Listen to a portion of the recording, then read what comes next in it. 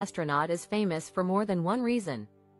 Leland Melvin is not only a retired NASA astronaut but also a former NFL player who was once signed by the Detroit Lions and Dallas Cowboys, but due to injury he never played in an official NFL game.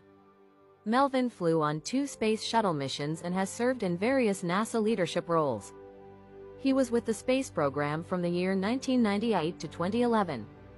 Leland Melvin earned a Bachelor of Science in Chemistry from the University of Richmond and a Master of Science in Materials Science Engineering from the University of Virginia. Before joining NASA, he worked as an engineer.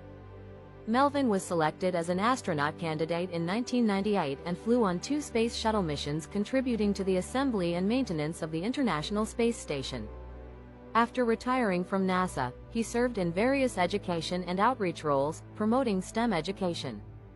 Melvin has been an advocate for diversity and inclusion in STEM fields and is the author of the book Chasing Space. One more fun fact about Melvin: when given the opportunity to include his family in his official NASA astronaut photo, Melvin brought in, more like snuck in, his 2 rescue dogs.